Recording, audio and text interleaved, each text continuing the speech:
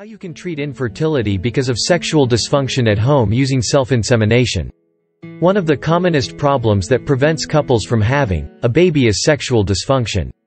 This includes male issues such as premature ejaculation and erectile dysfunction, as well as female issues such as vaginismus.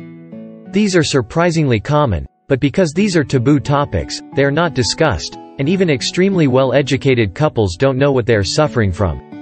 This is especially a major issue with vaginismus, because they don't know which doctor will be able to help them. Many gynecologists can be surprisingly unkind, because they don't know how to treat this distressing problem.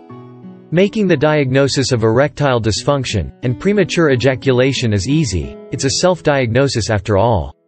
However, because of the psychological stress this causes, couples are often unwilling to seek treatment for this. For one thing, the man feels very ashamed, and the woman is reluctant to broach the topic because she doesn't want to hurt his feelings. As a result of this mutual conspiracy of silence, the problem festers, and they try to sweep the elephant in the room under the carpet, and they will often not even talk about this to their doctor unless he asks directly, and most doctors fail to do this in a sensitive fashion, which means patients hide the truth. The tragedy is that even though they may have completely normal fertility, they are not able to get pregnant.